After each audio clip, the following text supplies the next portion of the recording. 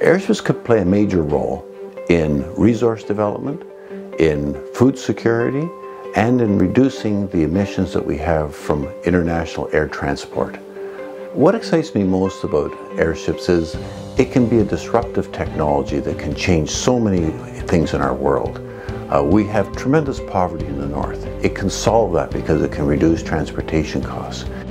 One of the things I worry about with climate change is food production. Airships would bring food from further away and expand our food supply, and I think we can improve the world's security of food.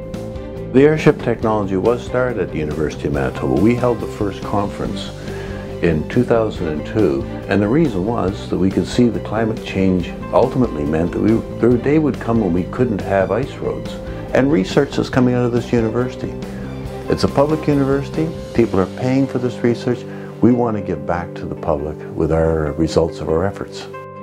We have a serious problem with climate change, and we have to do something pretty dramatic, and we just can't use old technology we've been using. We have to look at new forms of technology. Through this research, we can actually build a better world together.